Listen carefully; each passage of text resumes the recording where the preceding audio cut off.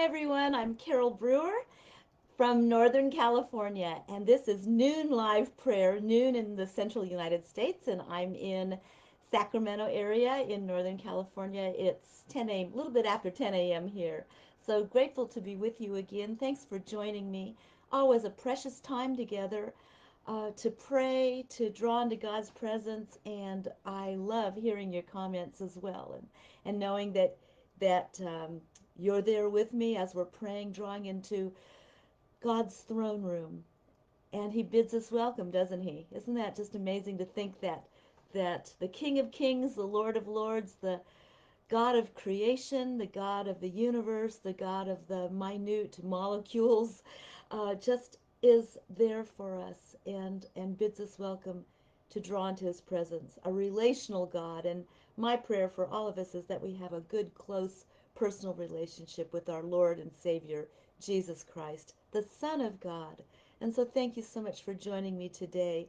So many praise reports. I know from our Connect meetings and the Christian Women in Media Association had the meetings last night, the gatherings, and so I look forward to going on to the SWIMA Facebook page where I am now and seeing the reports of others and all of the praises. And then we also have our members page, so there will be reports there. And then if you're watching a member of my group, Bible Chicks with Carol, on that Facebook page, you can watch there as well. So just grateful that you could join me today. So God bless you. As we draw into God's presence, I wanted to share with you a wonderful scripture from Luke 11 through 13. If a son shall ask bread of any of you that is a father, will he give him a stone? How much more shall your heavenly Father give the Holy Spirit to them that ask him? So that's our promise, is that we have the Holy Spirit that comforts us, equips us, gives us wisdom when we really need it, which is all for me all the time. And so how grateful we are. So we're going to again pray in 5 segments, and the first one being adoration, where we just praise you, Lord. We praise you for who you are. Um, you are capable of all things, Father God. All things. It's amazing to think about it, isn't it? And so we humbly embrace this truth, and that your ways are higher than our ways. And in these tumultuous times that we're in, we know, God, that you are in control of all. So we adore you, we praise you, we just give you all honor, glory, and praise for who you are. And so we thank you this day. You are El Shaddai, God Almighty, God all sufficient. Can we all say that? God all sufficient. And you are in charge of every minute detail of my life, your life, and the entire universe. So we praise you, Father, for who you are and for your great love for us. Thank you, Lord, that we have those promises, and that we do have through your Son this close relationship that bridges the gap. You are our Heavenly Father, but your Son, Jesus, allows us to call you Father, and He intercedes for us. And so that's why we pray between saying Jesus and Father, because you are all in one, three, the triune God, and Holy Spirit, you are three persons, but in one. And so as we call upon your name, Father, Jesus, Holy Spirit, we are speaking to the same God. Isn't that amazing how wonderful that is to know? And so this time we do confess. I confess I have bad attitudes. Anybody else wanting to throw something at your TV screen or something? Yes, I have those attitudes. I have fears, and I have actions that could hurt others, even when I don't even realize it. Just something I might say, or it's amazing how that happens. And I'm truly sorry, Lord, and my lack of confidence, even though your Holy Spirit dwells in me. For this I'm sorry, for not spending more time in your presence to intercede for others and myself.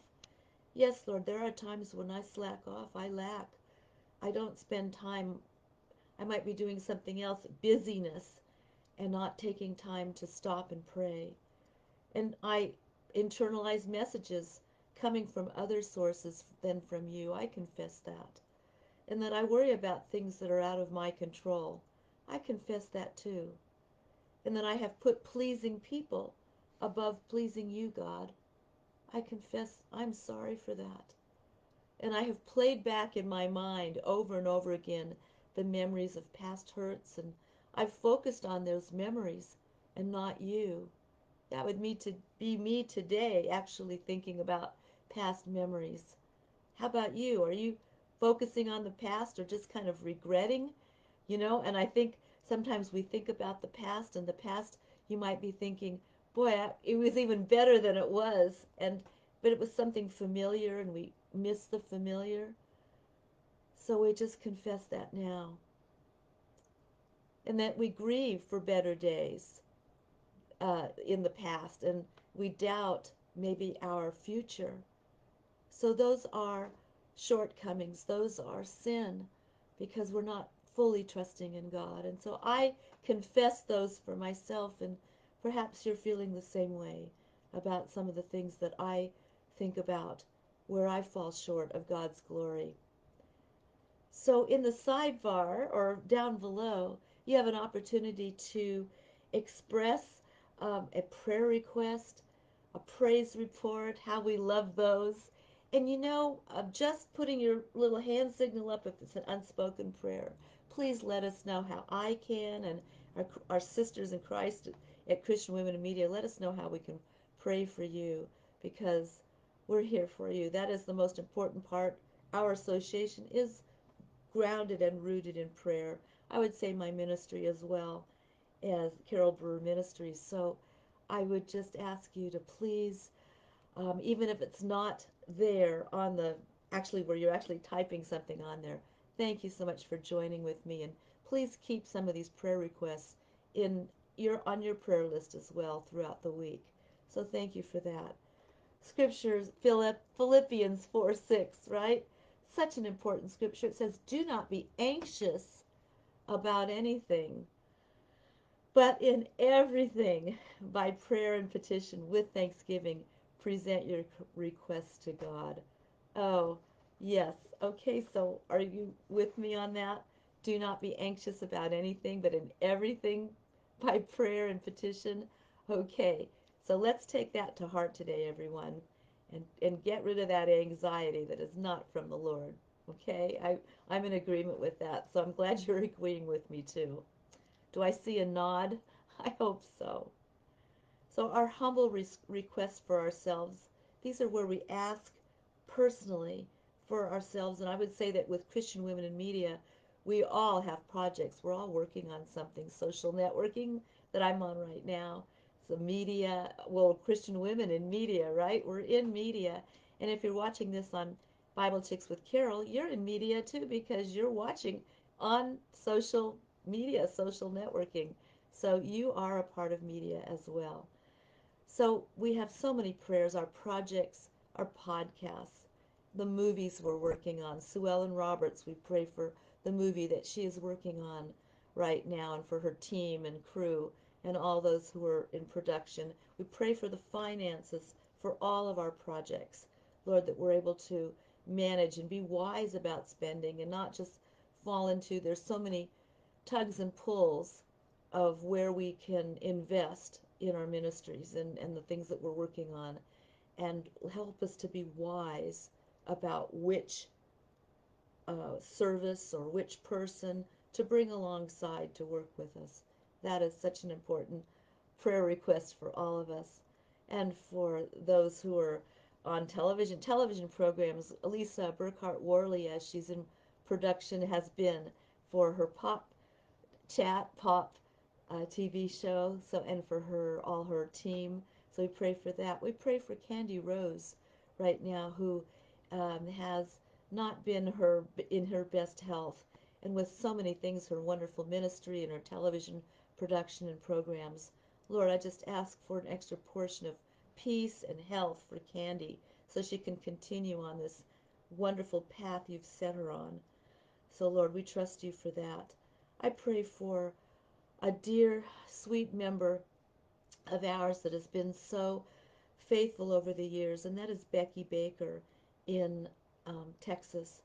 God, she is suffering from a disease, and God, we just pray and pray for a supernatural healing, a miraculous healing, for great comfort for her family, her husband, her children, her grandchildren. God, as she goes through this devastating disease. So, Lord, please bless Becky. Watch over her. We know her heart. It's this precious heart. So, God, please don't let her have any pain. Let her be free of that. And so, if you know Becky, and even if you don't, I would just ask you to please keep her in prayer right now. And that's my fervent prayer for Becky. We all want wisdom in communicating and interacting and building relationships with family. We pray for our pre Christian loved ones, those who we are trusting will come to you. We are just looking forward to that perfect day when they might come to our doorstep or say, guess what? I became a Christian. Wouldn't that be amazing? Wouldn't that be? So we just pray for those who are dear loved ones who we want so desperately to know you, God, in a personal way and turn their lives around and make decisions based on you, God. This is our prayer for the ones we love so much. Help us to be healthy, all of us, so that we can move forward, that we have the energy and the strength to do our projects well and create messages that will, and narratives that will point others to you, will bring others to repentance and salvation. There's nothing more beautiful than that. Repenting sounds like, like you're giving up, but it just means we're just turning around, turning from the negative, turning from the bad stuff, and turning towards the beautiful light of Jesus. Can we turn to his light? That is our heart's desire as we turn. So help us, Lord, each day to reaffirm our confidence and trust in you, knowing that the victory is yours. Again, we pray for family and friends. We pray for our churches that they thrive and people will come, and instead of congregations thinning out, that they will grow. For schools, oh God, how our hearts ache for our schools. Lord, I just pray that your presence be in each one of those classrooms, whether it's preschool, elementary school, junior high school, college, junior college, universities, charter schools, homeschooling, whatever that looks like. Lord, be in the center of the minds that want to grow and want to learn. Lord, just be there, and we thank you for that. We thank you for our co-workers. Watch over them and protect them, Lord, and help us to be a light as we in the workplace, wherever we are. Help us to shine your light and to reflect your love and to demonstrate that we are for whoever we are around, not against them, that we are for them, no matter the disagreements, no matter how much opposite we may seem. Lord, help us supernaturally to demonstrate that we are for them, because you, God, are for them. Those who we have a hard time with, you are for them. And so help us to be your hands and feet that demonstrate that to others. For government officials, how we pray, oh God, for their seeking your face, for their repentance, also turning away from the norm or the culture changes or whatever that looks like, or what people think, and turning to you and asking you, what do you think, God? And then acting upon it with their creating bills and voting in committees or wherever they are, Lord, in wherever they are assembling as our representatives of our government. Lord, please work through them. Let them ask you. Let them stop and seek you. And then act upon your Holy Spirit that tells them, that that convicts them that this is the way they should go. Amen. For famous people, the influence that they have because they have platforms. And so we ask again, God, that they would recognize that the platform is a strong influence and that they would seek to be a positive influence in the lives of others and not negative, not turning them away from you, God, but doing having a moral compass in all of the what they do on social networking and what they do wherever they are, Lord, in speeches or whatever, that it be about you, that you be the behind their thoughts and their speeches or whatever they're proclaiming. So God, we just help us to be for all of those people that have platforms, and we pray that they use their platforms well for our world leaders, for unity um, in the world, for the betterment of all people, that decisions be made not just for greed and power, but that decisions be made for the betterment of our world, sincerely, based on accurate science, based on what sociologists say, based on the truth, but most of all, what your word tells us, what our need is. Our need is for you, God, to worship you, to glorify your name. That is what we are hoping for our world, because we see that when an area changes and seeks to follow you, God, that the world changes around them. So this is what we ask. Thank you, Lord, for hearing our prayers. Psalm 116:1. I love the Lord because he hears my prayers and answers them. So we can trust you, God, that you do hear our prayers. So thank you, Lord, for that. The Lord promises that we will flourish both in our relationship with him and our relationship with one another when we seek him. So thank you for knowing that our relationship can grow, our relationship with others, the difference that we can make, that we are, as we live in this world, as we live this life, you've placed us here, God, for a specific reason, and that is to glorify you and to move with you and not get stuck. So we ask that we are flexible to move at your leading, and we thank you for um, that leading, and help us to keep our hearts open and for our minds and hearts open so we can be just open to your Holy Spirit each day and throughout the day. Acknowledge your presence in our lives. So we thank you, Lord, that you are in control of our streets, our neighborhoods, our city, our state, our country, our world circumstances. Thank you that you are in control. Thank you for your provision of salvation and daily needs. Thank you for that. Thank you for this coming weekend we have, an opportunity to serve and rest, whatever that looks like. And knowing that this presentation or this prayer time presentation, it's a prayer time, isn't it? It was a time together that I'm with you and you're with me today. And it's going to be also archived throughout the weekend. And aren't we grateful for that? So even when this live part is over, it's going to be archived there. So please continue to put your prayer requests as you pray with me over the weekend. I just love seeing your responses, and thanks for letting me know. So we praise you, Lord, for your Holy Spirit. We praise you for your holy word that just illuminates our mind, both working together as we read your word, the Holy Spirit illuminating our mind to the truth. Thank you for this past week that you've given us, difficult or easy, and all for your greater purpose and glory. We praise you that we can look ahead to eternity. You are the way, you are the truth, and you, God, are the life. Thank you that you have made the ultimate sacrifice for mankind and for me, for each of us.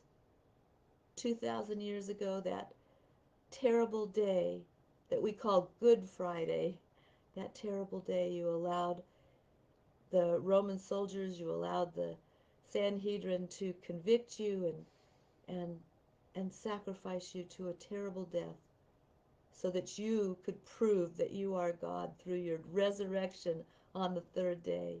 You are alive. Praise God, you are alive. The tomb of the Holy Sepulchre and the garden tomb in Jerusalem are both empty. It's one or the other, and I've been in both, and you are not there. You are sitting at the right hand of God, your Father, and you are alive. And you are alive with us through your Holy Spirit. We praise you for that. So we praise you that we could choose to believe you and know you in a close personal way, how we praise you and how we gratefully choose the life that you've given us in you. Thank you for hearing my heart today and for filling all of our needs today. And all God's women and men, if you're watching too, we all said amen to that and amen. So we just say as we close today that all glory and honor is yours, Almighty God, forever and ever. We choose to walk every day in newness of life with you. So God bless you. Thank you for joining me today as we've prayed. I look forward to seeing you on Fridays at 10 a.m. Pacific, noon Central, and it is Noon Live Prayer, and it's on the Christian Women in Media Facebook page. Mondays, Wednesdays, and Fridays, Sharon Hill also leads prayer, as well as Marina McLean, two of our other SWIMA members. Yes, we say SWIMA, CWIMA.org. That is our association. And thank you so much for joining me on Bible Chicks with Carole as well. It's a blessing to be with you. Have a great day, and I'll see you next time.